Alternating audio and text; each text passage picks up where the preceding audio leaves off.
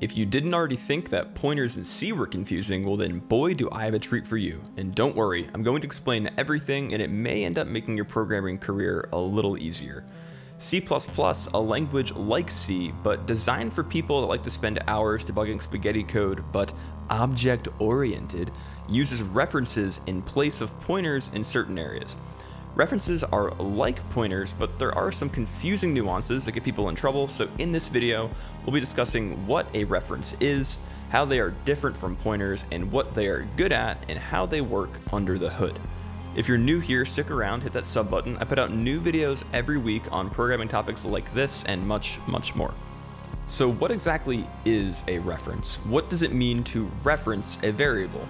In C++, a reference can be thought of like an alias, or another name for a variable that already exists.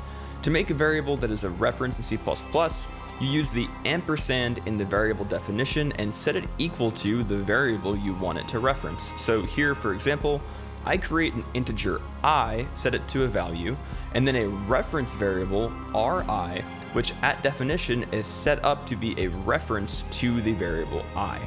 Now, whenever I change the value of ri, the value of I is also updated. I can also pass the variable I by reference by passing ri in its place. So here I create a function that takes an integer reference as input. The reference variable is updated, which then updates the original variable that at this place is out of scope of that function. If you print the value of the reference, you actually get the value of the original variable. Here we print the I variable and then the reference before and after the call to that function. Both values for I are presented in those cases.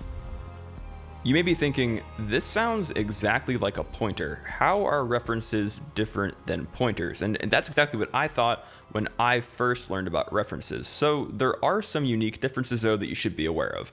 Number one, references cannot be null. A reference must always be tied to a variable that exists. Number two, you cannot change the variable that is referenced by a reference. Once the reference is associated to a variable, it is that way forever. Number three, you cannot do math on references. A reference cannot be indexed, added to, subtracted from, etc. like a pointer can. And then lastly, number four, you can have pointers to pointers. You cannot have references to references. So the question is then, what do you do with a reference? The pro of using a reference is that there's less overhead to use them once they're properly set up.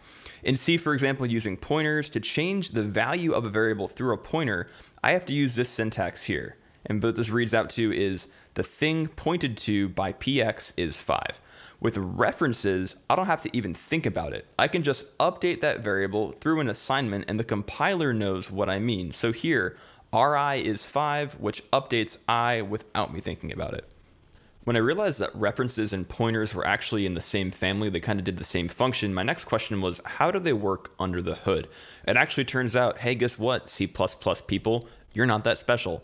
All a reference is, under the hood, is a pointer. And let me show you here.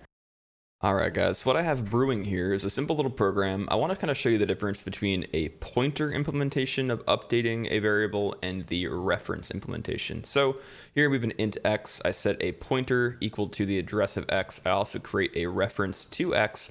And then using the pointer implementation and the reference implementation, I increment them by 1 and then I print it, right? So if our program is sane and it works, it should yield 3, which it does. So we're going to break it down.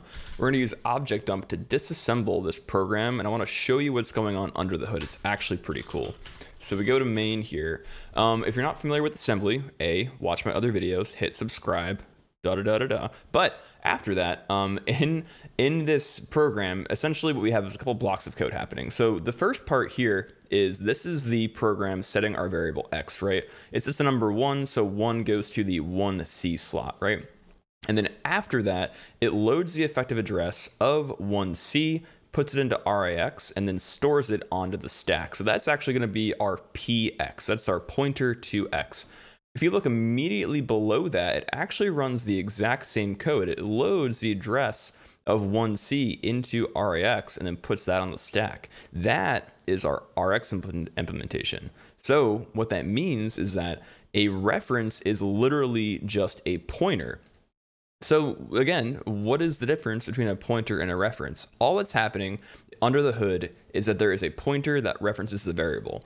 All of the protections that go on are happening at the compiler level, where the compiler is aware that you can't change a reference, and the compiler is aware of how to use the reference in this manner. So I think that's pretty cool. References are just spicy pointers. I wanted to show you guys that before we wrap this video up. All right, guys, that's all for now. Really appreciate it. Thanks for watching. If you're new here, hit that sub button and then go check out one of these videos. I got one on pointers. It's pretty sweet. And then also I hacked my coffee machine. See how that went in this video down here. We'll see you next time.